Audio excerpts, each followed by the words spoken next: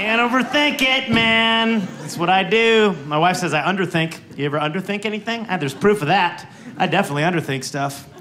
You ever walk into a garage sale and realize it's not a garage sale at all? It's just a dude sitting in his garage reading the paper? That's happened to me twice in real life. I didn't even catch on right away. He goes, "Can I help you?" He was like, "Nah, I'm just looking. It's okay, I'm gonna look around."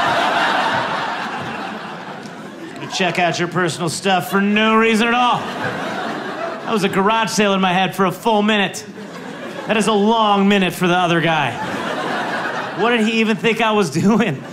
Like it was the most uncommitted home invasion ever? Like I just wandered in. I'm actually gonna browse, see if your stuff's worth going to prison, so have a seat. And then I didn't rob him. How disappointing for him. How embarrassed would you be if people showed up to rob you and then just passed on your junk?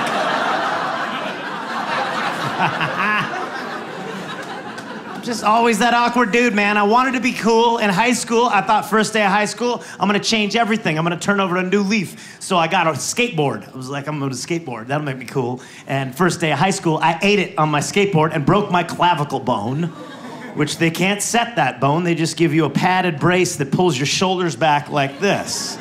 But you only have to wear it for the first 8 weeks of high school. Mom was like, "We'll put a sweater on you and no one will know." So that was me in a Christmas sweater in August.